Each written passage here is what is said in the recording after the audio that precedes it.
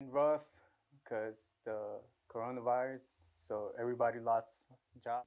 Families across Colorado have been dealing with the financial turmoil brought by this pandemic. But for many undocumented families, it's been a lot more difficult trying to make ends meet, and some depending on nonprofits for survival. Most of our clients do not receive any of the stimulus support.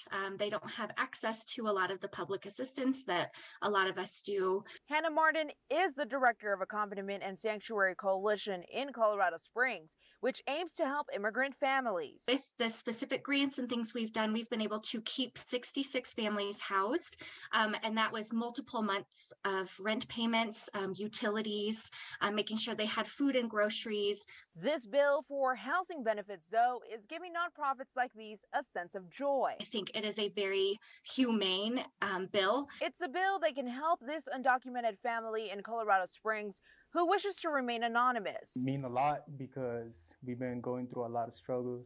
We can't pay the rent. This family's rent is about $1,000. Their household consists of 3 adults and 6 children, with only one working adult bringing in about $300 to $400. It's barely enough. Julissa Soto with Servicios de la Raza, another nonprofit helping immigrant families during this pandemic, says this bill can help keep a lot of families off the streets. We will have a lot less families in need of houses insecurity, in need of food security. According to the American Immigration Council, in 2018, 10% of the population were immigrants. And in Colorado Springs, that number stood above 7%.